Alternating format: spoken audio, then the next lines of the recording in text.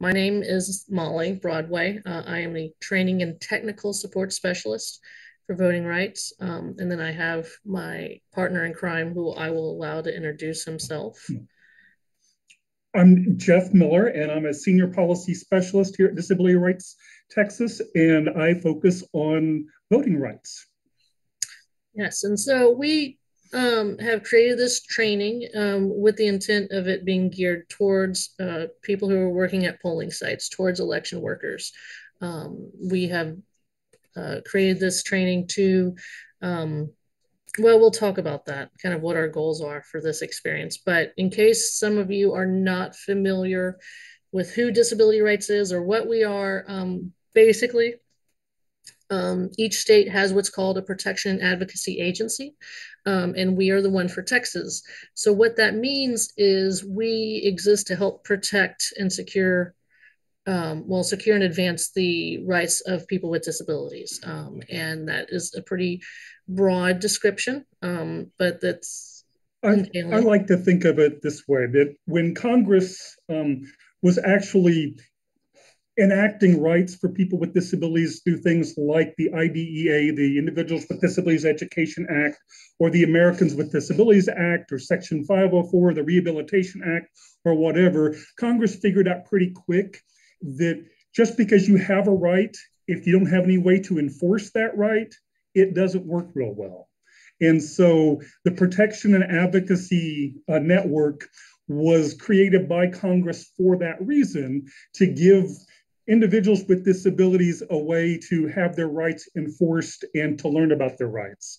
And as part of that process, when the Help America Vote Act was passed in the early 2000s, the Protection and Advocacy Network was specifically designated in that law to provide information, training, and help work on access rights of voters with disabilities. Yeah, You've all had your history lesson for today, so we can go home. you're always so much better at that part than I am. Thank you, Jeff. Why is the issue, you may be asking, why is the issue of knowing how to best serve voters with disabilities important? And a simple answer is that people with disabilities vote. And I know it's mind blowing, but it happens. We are in an underserved community. Not everybody is confident in how to best serve voters with disabilities or know all the rights of what voters can ask for accommodations, and so we're here to discuss that. The slide that you see before you has all the fancy cocktail party statistics you can come up with. Basically, we are a large voting bloc within the state of Texas and the United States, and um, we have a large say when it comes to voting. I think we're a powerful force, and so to just be aware of that. Today's goals from this training, they're few but so important. Basically, we want to help ensure that we want you to know that each voter, regardless of the type of support that they need, um, has the right to choose to exercise their right to vote, and that it should be a positive thing. And we want, from that experience, we want you to know how to respond appropriately and respectfully to people who are requesting accommodations, and that you also know the voters' rights to accessibility and the kind of accommodations they can request. Sounds So good. pretty simple. Some six basic guidelines. We've broken it down for you. Um, Six easy things, so no worries. Easy. Yeah. It's basically, I think these guidelines exist to, I think the overarching air we want is just to create, everybody wants to be respected, everybody wants to be treated with dignity and be able to exercise their civil rights. I I think that sometimes when we think about working with people with disabilities, we put the air quotes around it. We overthink that whole process. We wonder about voters with disabilities. What does that mean, and what am I supposed to do, and should I talk to them or not talk to them or whatever? And I think that these six basic guidelines are just a way for us to stop and think about the fact that voters with disabilities are voters first. They really just want to vote. And so if we just keep it simple and not try to overthink things about, should I use this word or that word, or should I call, just ask somebody what their name is, be real to them, they'll be real to you. And if you have questions, I think that the number one biggest thing to learn about working with voters with disabilities is, if you have a question, ask. If you're unsure about something, ask, because the voter is the best expert on their support needs. Yeah. Just some, we kind of touched a little bit on this. Sometimes this comes up in trainings that we've done previously, and it's about how to address an individual. And like Jeff said, just talk to them, just address them by their name, I would say overall. But generally speaking, there is a practice. If you ever have questions about people first language and you don't really know what that is, this basically just refers to the individual first and puts the disability second. So, it could be, instead of a deaf person, it could be a person with a hearing impairment. Basically, it's putting emphasis on the individual and not the disability or the barrier that exists. Um, of course, that's to say, there are everybody has a exceptions to different every preference rule. on how to address that. And so, some people identify much differently than through person first language. But basically, it's that individual's right. They can use whatever they want, and it's basically up to you to follow their suit, I would say. We're not here to make political statements. We're just here to make everybody feel welcome and engaged to Exactly. vote. I think that's what everybody wants overall. So we just try to extend that in our everyday practice. Language and invisible disability. This came up as a question. This comes up as a question sometimes, on how to address this. And basically, invisible disabilities are, when we say use this term, this means a disability or something that is not physically obvious to another person. So that can be an intellectual and developmental disability, mental health challenge, A um, traumatic brain injury. traumatic brain injury, absolutely, or non-advanced physical impairments, perhaps, or nerve issues. So, Molly, since some people have invisible disabilities, how do I know if someone has a disability and needs some help or support or something like that? How can I tell? You can't. Basically, I know it's not your job to figure that out, Jeff, as an election worker.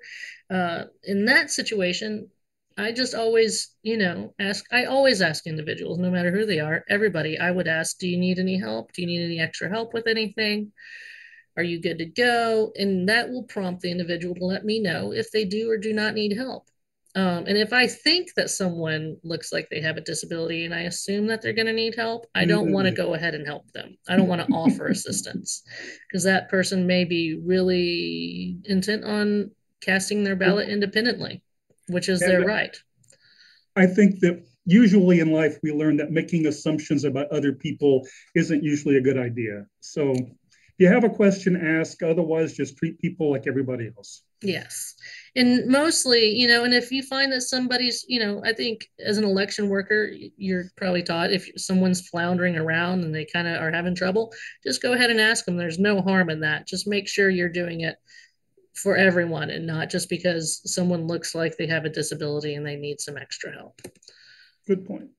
Um, this comes to an important part of knowing that uh, if someone has an assistant with them or they have an aide with them, it's important to not speak to that assistant or aide. You must speak directly with the voter. They are an individual. They are very capable of making their own decisions. It's respectful. Um, so just address the voter and not the assistant.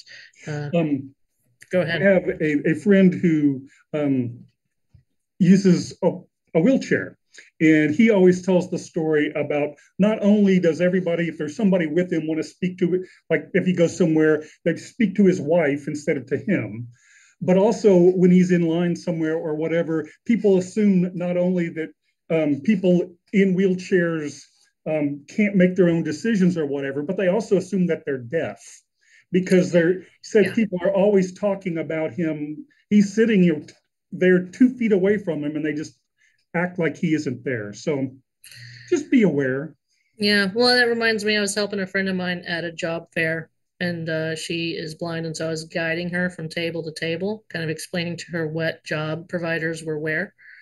And so I was guiding her and telling her about an employer in front of us. And the guy started talking to me, asking about what she was interested in. I was like, I'm not the one looking for a job. You should probably ask her. She's way more qualified than I am for anything. So little things like that. Everybody likes their autonomy and they want to make their own decisions. So there you go. Um,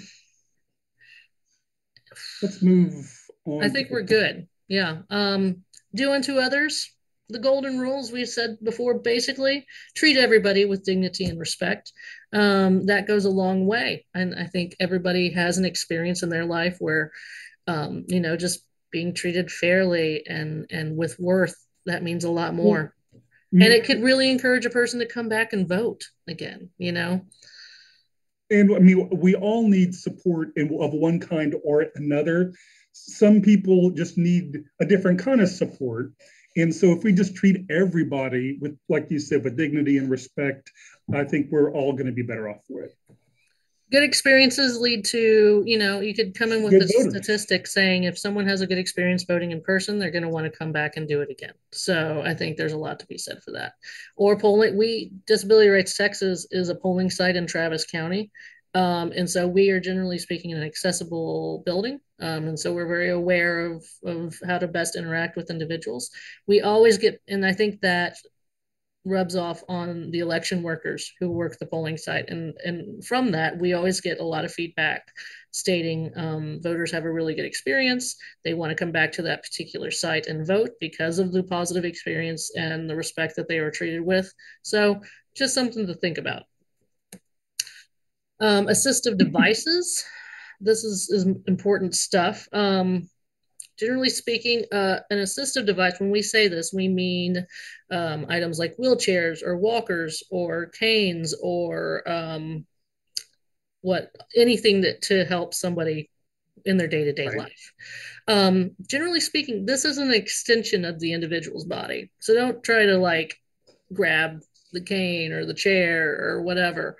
Ask permission to provide assistance. Even if you mean well, it could be seen as you grabbing on somebody that didn't want to be grabbed on. Um, so, just that. Yeah. Ask if you can help. Um, yeah, I had one time worked with somebody who used a scooter to get around, and she didn't always use it, but sometimes she did. And we were at like an after hours meeting at work, and somebody jumped onto her scooter and started riding it around, and I was flabbergasted, and I thought, oh my god, he's gonna like just spontaneously combust. I don't know what's gonna happen. I was like, and I couldn't believe he was doing that. And so finally somebody came in and basically reamed him out. Good. Yeah. So that's somebody's tool. Don't you know? When I was growing up, my dad did sheet metal, and I was always taught you don't mess with somebody's tools, and that's the same thing. You don't mess with somebody's tools. So just let them do what they need to do, and don't take control of it for them. Service animals, always a big issue, or always not a big issue, but a big topic of conversation, generally speaking. Just like any kind of like human assistant or assistive tool that someone uses, this is not something to be paid attention to. It's essentially a tool for someone to use to function their day-to-day life. Don't be distracted by the animal. Please refrain from petting it or even talking to it. It's not a pet. It's not something to feed. That animal is working. It's doing a task. So, No selfies with the service no animal. selfies with the service animal. Let the voter do what they need to do with the animal. If the animal is under control and not a threat to anybody, then they are allowed into the polling site. So, generally speaking, That's the rule. If the animal's not out of control, then What, yeah. but okay, but you mentioned that, Molly. So what happens if a service animal does start jumping on things or barking or acting antisocial? Well, I would ask the voter if everything's okay, because sometimes animals are trying to alert their owner of something, that something's about to happen sometimes. But I would ask the voter if everything's okay, if they needed assistance, and if not, if they could please get their service animal under control. And if they were not able to, and it was disrupting other voters' experiences, I would ask them to maybe leave, or if they could Yeah. put the animal outside and continue to vote if possible, that would be great. But that would be the way I would handle it personally.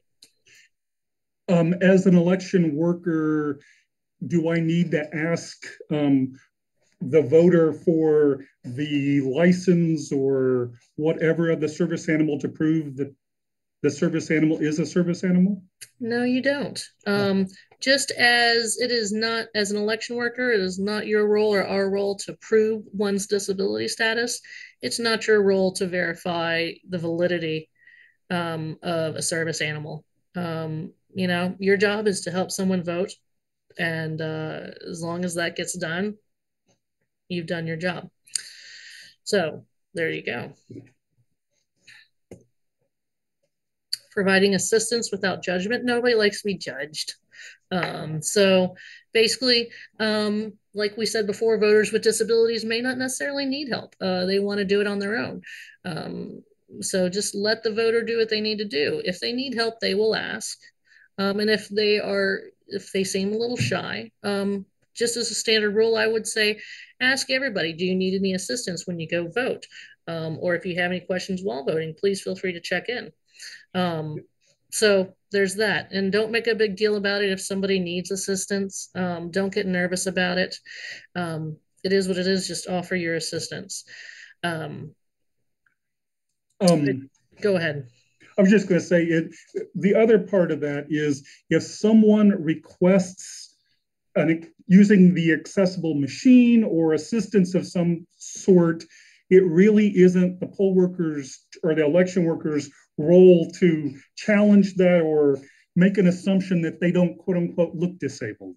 Like Molly said earlier, if someone has a disability and asks for an accommodation or assistance, we just assume that they're telling us what they need and help them vote. Um, so just some pinpoints. Remember, person with a disability is the best judge of their own capabilities. So it's up to them whether or not they need help or not. It may be awkward or disrespectful, or even dangerous to ask to try to help someone who doesn't need the help.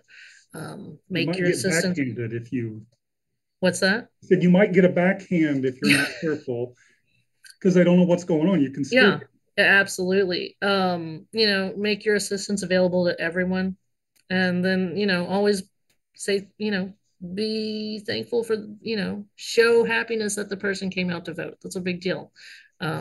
So why not celebrate it?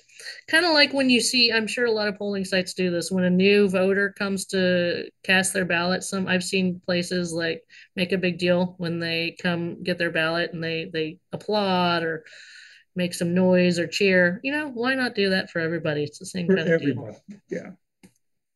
I would personally love an audience of applause, just applause every time I try to do something. So before we move on, we have one question in the Q&A. Yes. It is, if someone comes in with a dog not wearing a sign, is to ask if it's a service dog? It is. And actually, there is no requirement that a service animal actually wear a harness or a badge or a vest or whatever. So if someone comes in with an animal like that or a dog, it is appropriate to ask, is that a service animal? And if they say yes, that's really should be the end of it.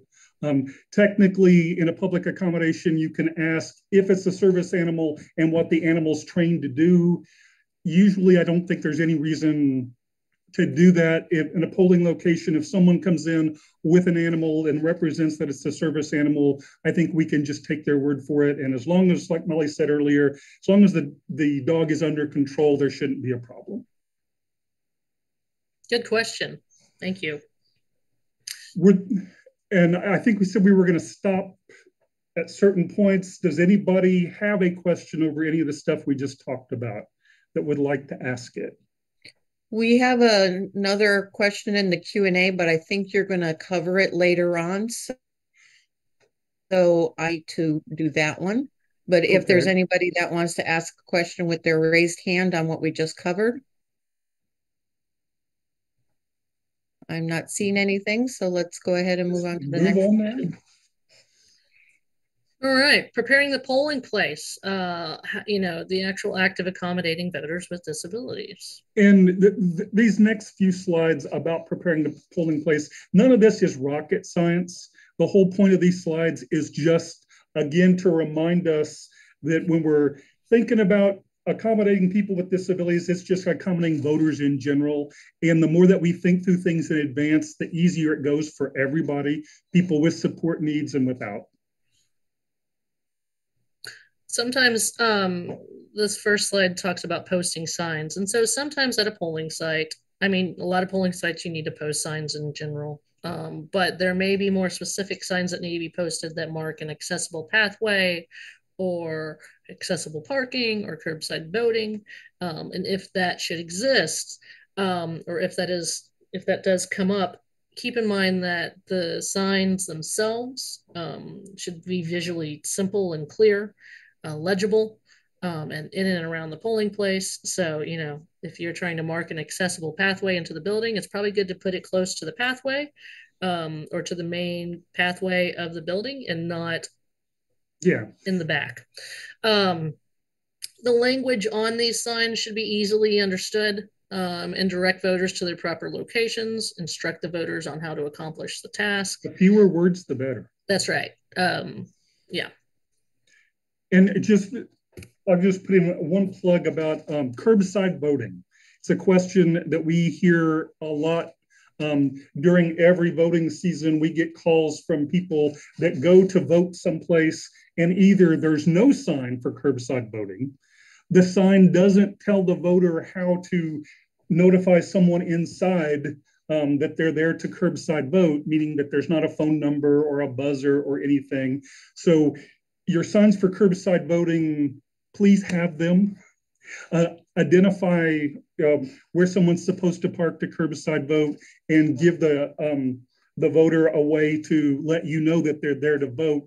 The other thing that I think is important just to think about, sometimes we put signs up outside like for curbside voting and it's just like a sheet of paper on something, and after about 10 minutes, it starts to curl and you can no longer read the sign. So think about things like that, about where the sign is going to be located and what kind of material it's made of and that sort of stuff. More than anybody ever wanted to know about signs, but there you go. Welcome to our world. Also, clear paths, obviously, clear pathways to your voting machine, to the building entrance from the parking lot are very important and part of the compliance of the Americans with Disabilities Act. Generally speaking, if clear the pathways, make sure they are removed, any barriers or other kind of obstacles are removed from the pathway. Kind of put in to figure that out, whether or not something should be removed. I always encourage people to kind of put yourself, walk the pathway that you're going to walk. A trick that somebody one time told me, because I'm pretty seemingly able-bodied, so when I inspect polling sites, my challenge was, am I going to be able to notice everything that maybe I would be able to notice if I was in a mobility assistance device in a wheelchair or something. And my predecessor told me something that she would encourage people to do because she was in a wheelchair. She told me to kind of scoop my feet around. So don't really have them leave the surface. That way I could tell where any bumps, large bumps or wires were, and that would impede one's path of travel. So maybe do Mhm. that when you're going along a path. That way you'll see like if there's any wires or any potential tripping hazards that are there, or any bumps in the concrete or sidewalk, you'll know it's there, and maybe you can, put a cone over a rise in the sidewalk. That way someone knows to avoid it, or put something there that would impede them from hitting the bump. Um, so there's that. Check for adequate clearance. This kind of goes with that, making sure there's enough space to move around. The general measurement for walkways is 36 inches wide. Doorways need to be 32 inches wide, I believe. So, just heads up about that. If Um, I was just going to say, when you're thinking about adequate clearance, one of the things to consider is when someone is coming into the registration table, um, whether or not, and they're using a wheelchair or a scooter, can they access the poll book? Is it close enough to the edge? And is there enough clearance to get the chair underneath the table or whatever? And be mindful of the fact if there's a table skirt or a covering on the table, that tablecloth can be an added barrier. So make sure that even with that tablecloth there or the table skirt around this table, that someone that's using a mobility device can still access the poll book. Good points. Set up and be familiar with accessible voting equipment. A lot of phone calls, since because at Disability Rights Texas, we have a statewide voter hotline. And so we get a lot of calls from individuals with questions about voting and if they are experiencing hard times while at the polling site. We get a lot of phone calls about the accessible voting machine not being turned on. Of course, this is not the case for anybody who's watching this right now, who serves as an election worker. But from time to time, there has been occasion that the accessible voting machines are not turned on during open polling times, and they're not turned on, and election workers don't know how to use the accessible voting machines. And so, if you leave today with nothing, I hope you at least know to become familiar with your accessible voting machine. The county elections staff should know how to use it. They are trained by the voting machine vendors, and so these tools should be available to every voter who requests it. The machine should be turned on when all the other machines are turned on. And if you don't know, this is a great opportunity to ask. It's better to know how to maneuver an accessible voting machine, how to use all the accessories to it beforehand, than to Try to figure it out while fumble someone's going around in to front of vote. the Yeah. voter. And sometimes there are election workers who ask voters if they know how to use this stuff. And that is not the most professional approach. It's honest, which I applaud, but not the most professional. And with so many counties purchasing new voting machines, a lot of voters don't know the ins and outs of these new voting machines. And so it's up to us as professionals to provide that knowledge to the voters. Um, and so that's about it. If you don't know and you ask your county staff for more information and they don't have it, please feel free to contact us. Contact Disability Rights Texas, contact the league, and we can hook you up with that information. Accessible supplies. This kind of goes in hand Just with what we discussed. just be prepared. Be prepared. Just like your mom Anything used you to can tell you, do in wear clean advance. underwear, be prepared, have a pen and paper if needed, some extra chairs, um, anything you can do to best serve the voters who need it. Let's see, what's this one? And that's basically what we talked about Okay, before. perfect. So We're at a stopping point, and so if anybody has any questions, we're happy to oblige at this So point. there are questions in the Q&A. How do we notify people with blindness about safe paths curbside voting, etc.? Okay, so generally speaking, every polling site should be physically accessible. And so um, a person who is blind or visually impaired, the route they take should be safe. If they are inside the building and they're trying to maneuver from like the check-in table to the voting machine, you are totally able to give them directions or help ask if you would like them to guide. Excuse me, I'm getting everything mixed up. Ask if you would like if they would like you to guide them to the voting machine. There it is. I got There it. you go. You got it. Coffee kicked in. Um, you can ask if they would like assistance with that. Otherwise, for accessible voting or for curbside voting, um, I mean, they can always, if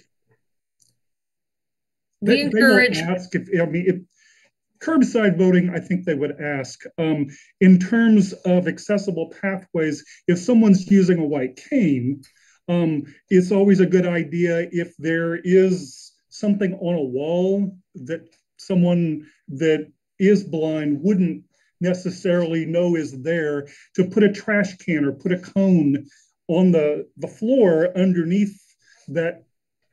right.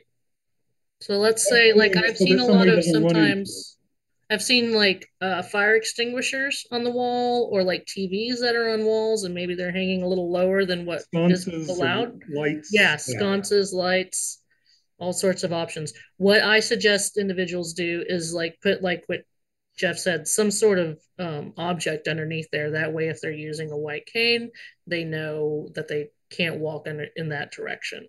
Yeah. So the next question is, if a building is ADA compliant, does that mean that the doors are compliant? It should. Generally speaking, yes. Okay. What was the adequate clearance again for wheelchairs? 36 inches wide and 32 inches wide for doorways? Yes, 36 inches for sidewalks and 32 inches for doorways. Okay. And then at polling Or if centers, you're a like person me, with the amount of space it takes for a double wide stroller to get through a door. So.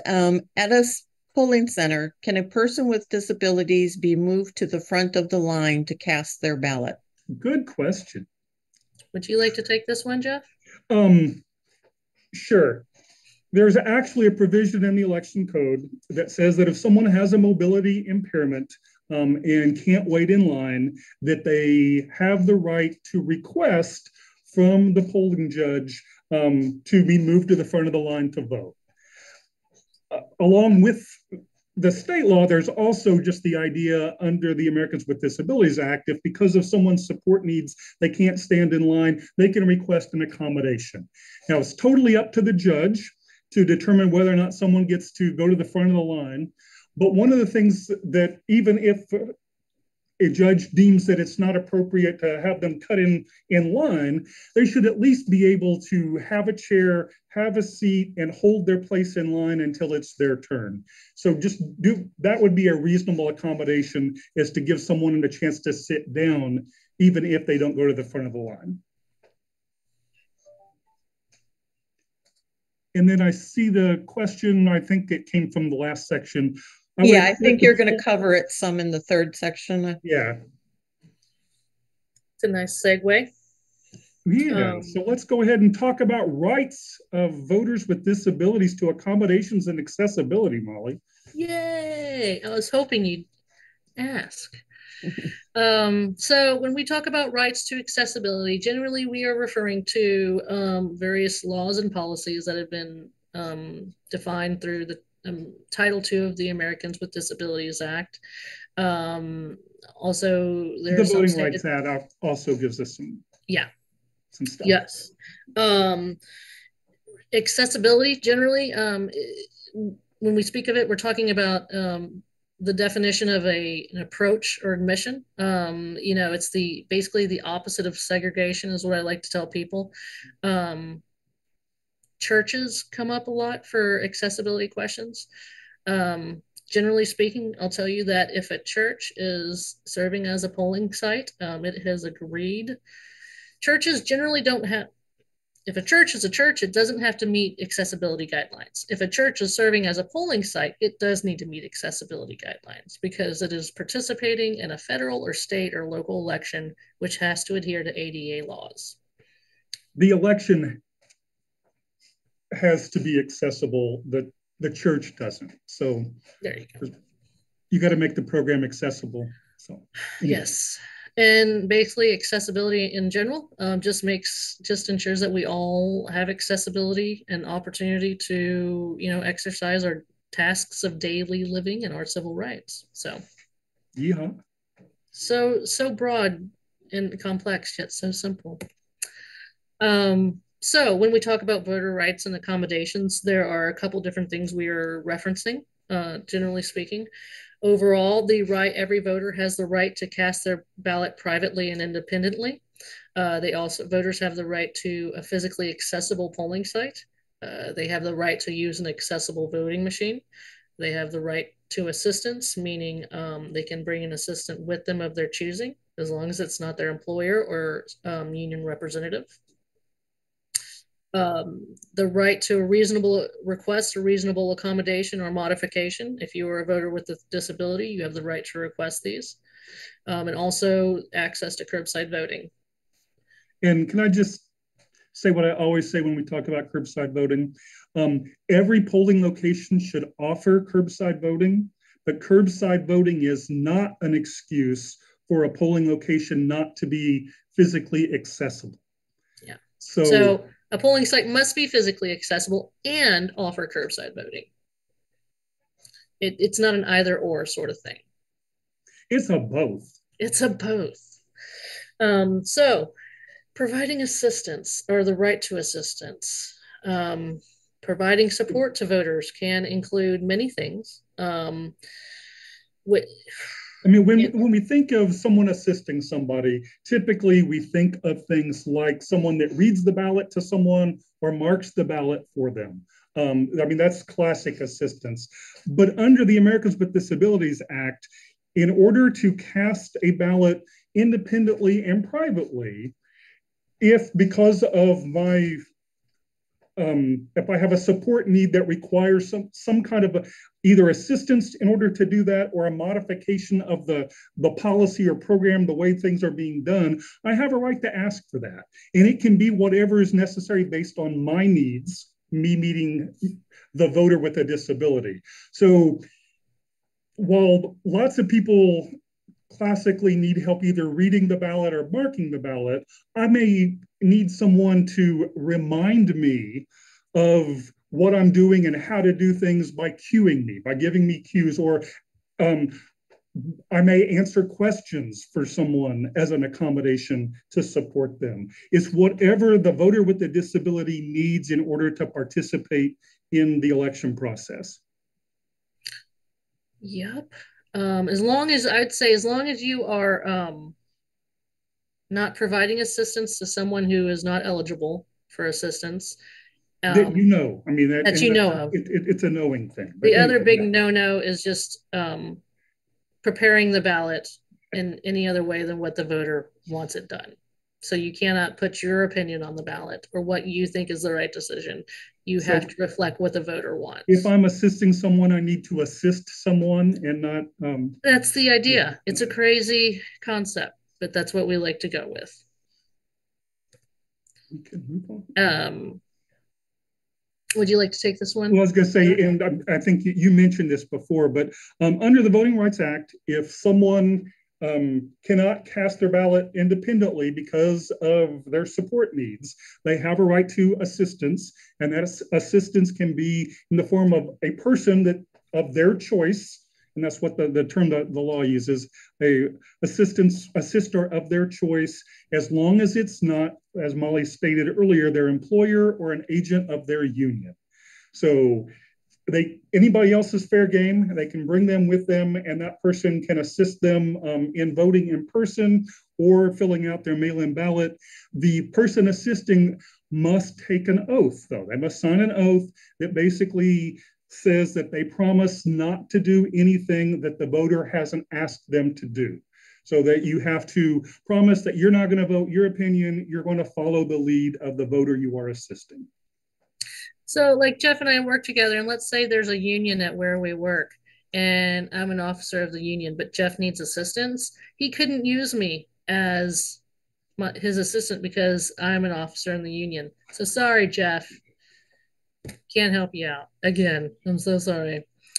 So there you go. The other thing to know, I guess we should just mention there, is that if a person needs someone to physically assist them in voting, but they don't have anybody that they brought with them, then two poll workers or two election workers should assist them to vote.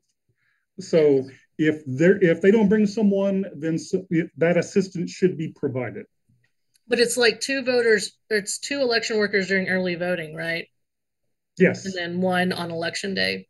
that's my yes. Yeah. It's the impression we're under. So, types of assistance, more information on types of assistance that can be offered. Having an interpreter. So, as our lovely, we have a lovely window here with Miss Lauren. If someone has an ASL interpreter, they can utilize that individual, or they can also request an interpreter from the county. Basically, if it is a language that the individual cannot read, then they can request assistance for an interpreter. There is the accessible voting machine. It is a lot of times referred to as the DRE. And so there are different portions of this machine that make it accessible to voters. There's an audio portion of the ballot, which so the ballot's going to be read to you. So there's going to be earphones that are included with the machine, and the person can have the ballot read to them. An increased font size on the screen, which can be adjustable per the voter. There's a high contrast to help with visible or with visual difficulties. There's an audio or I'm sorry, like there's a tactile keypad, what I would call like a video game remote almost that can extend from the voting machine. And it should have buttons so if someone cannot mark the machine on the screen, this will extend so that the ballot can be marked. There's buttons. There should be braille on that little extension. So it's more accessible for voters. There should be an outlet for a sip and puff device. Usually people who utilize this tool will use their own and have one to use, or they'll bring it with them, and they can plug it into the voting machine. So there is that.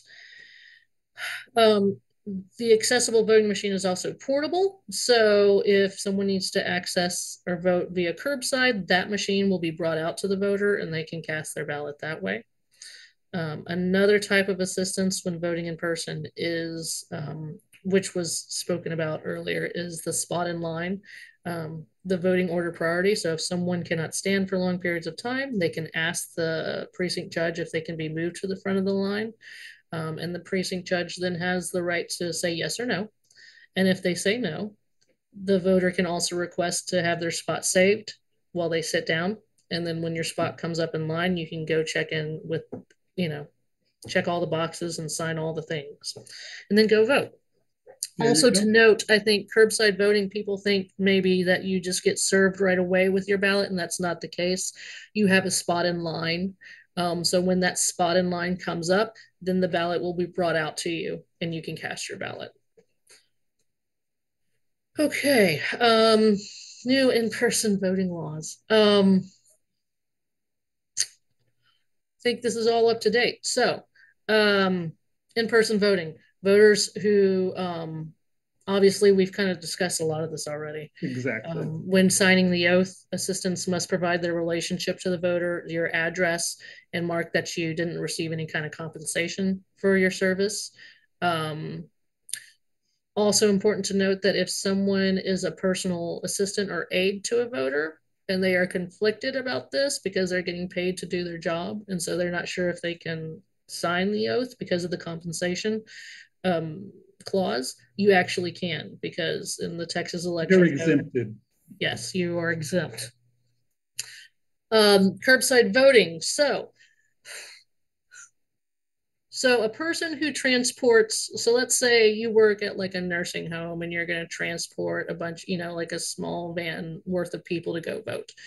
Um, if they're all going to vote curbside, if you transport 7 or more people at the same time that are not related to you, yes, then you must complete and sign a form that says that provides your name and address and whether you're providing assistance properly and without compensation. So if you're just doing your job and you're working at like a residential facility and you're just trying to drive people to go vote and they all want to do curbside, if it's 7 or more and you're not related, you got to sign some paperwork. But let's say you have, 7 or more cousins that you're taking to go vote. You don't have to sign an oath. So that all want to vote curbside. So there's that. Poll watchers. Poll watchers. One of the lots of discussion during the last legislative sessions about poll watchers and new authority that poll watchers have. And basically, poll watchers now have the right to observe everything. But there's an except to that. Poll watchers have the right to observe someone being assisted while they're in the polls, but a poll watcher does not have the right to actually watch you vote. So when you are actually casting your ballot, even if you have assistance, the poll watcher does not have the right to be in the area so that they can see you're actually casting of the ballot. Yeah, easy peasy. I'm sure we're not going to get any questions about that at all. No. And before we run out of time, let's talk about this real quick. So one of the other major things that happened in the revision of the voting laws that was passed by the legislature last year was a provision that limited or purported to limit the type of assistance that an individual with a disability who is voting can receive. And the new law said that the assister had to limit their assistance to reading the ballot, marking the ballot, or instructing the voter to read the ballot or mark the ballot. The new law also said that the assister had to sign an oath under penalty of perjury, where they promised only to limit their assistance to those 4 things. So at the end of June, and became public last month, a federal court has ruled that that provision in the new law, or those 2 provisions, are unenforceable because they violate an earlier court ruling in another case around assistance being provided to voters. And all you really need to know is that now a voter that needs assistance has the right to any kind of reasonable assistance that they need based on their disability or support needs. We have a lot of information probably to share, but I know there's also a lot of questions. Yeah, so let's just go on to the reasonable accommodation slide real quick. Oh my. Okay. There we go. So another part of SB1, or the voting law that was passed last year, is this reminder that the legislature made it explicitly clear now that nothing in the Texas Elections Code limits the ability of a qualified voter with a disability from requesting a reasonable accommodation under state and federal law. So if someone needs a certain kind of accommodation or modification, like we talked about before, in order to vote, they have a right to request that. So the way that works in your particular polling location, there should be a policy or a practice in place where if someone needs an additional accommodation of some kind, that they have a way to request that. And let's answer questions. Yeah. Let's skip your pop quiz and just go to questions. Yeah, we have a lot of questions, especially around, the poll watchers and stuff. And so there is some questions about, we expect that there will be lots of challenges by poll watchers Is it correct that a poll worker can't summarize or provide in lay language about a ballot measure to a voter who stated they could not understand the ballot wording? A poll worker can read the ballot or read the language. A poll worker actually should not be, if you're talking about an actual ballot measure, the worker should not be summarizing that. That is correct.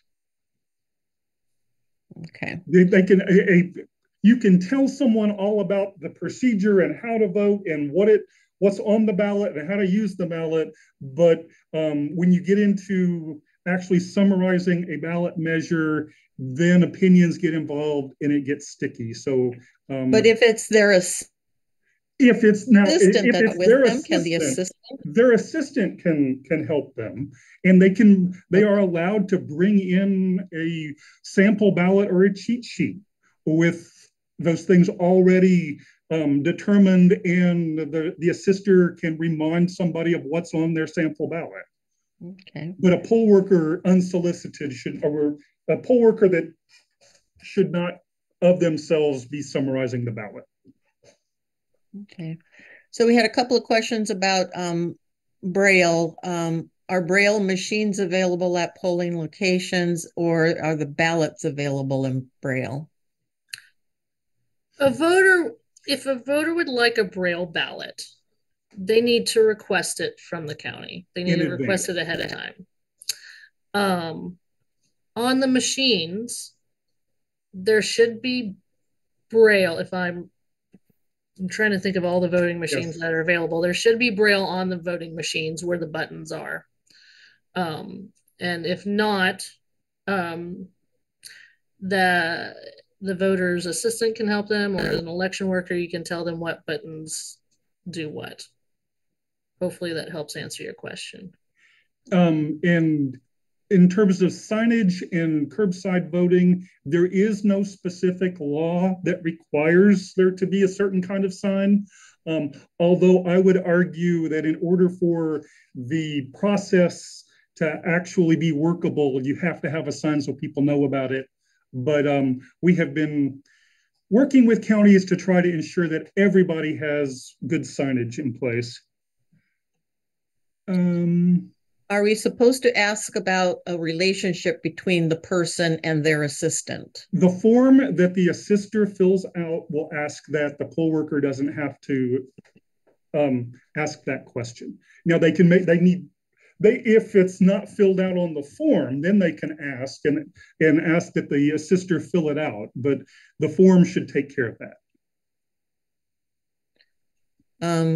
This was somebody just sharing that, yes, two election workers on election day are. Oh, okay, so it's reversed. Two election workers on election day and one election worker during early voting. So just the opposite now. Unfortunately, the new state law, if a person requests assistance from the poll worker, a poll watcher can watch the whole voting process up close. What can be done if the voter objects?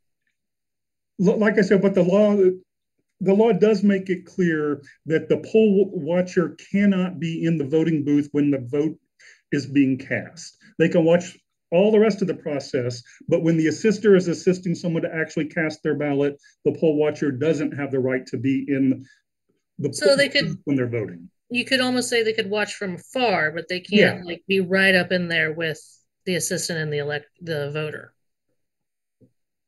Even when it's a poll worker and not their own assistant of choice, correct? Well, if it's a poll worker, there should be two people for that reason.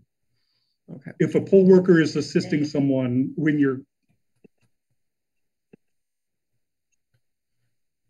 somebody wanted to know. Yeah, we got 1 minute. So I will try and print these questions and we will try and answer them and send them out to an email with everybody, to everybody in attendance. Real quick, I know one of the questions is, what is a sip and puff device? Yeah. Basically, if you remember, what's his name? The guy who played Superman, the actor. Reeves, George Christopher Reeves? Reeves, Christopher Reeves. after his accident, he was in a wheelchair and he had a sip and puff device. He blew into it and it would help move him It's a around. switch. It's a kind of Yeah. switch that you can operate using your head as opposed to your other extremities. Okay, it is 1 o'clock, and so we do need to wrap up. On the screen is the contact information for Molly and Jeff if you have further questions. We will try and get the questions answered that we did not get to, and mail those out to everybody. This has been recorded, and give us a week or two to get it and up on our website. Well, the league will have it on theirs, and I'm sure DRT can also put it on their website, and we can also plan to send it to the various election offices for them to have. So thank you again very much for attending, and hope this was informative. I know it was for me. So thank you, everybody. Thanks, everyone.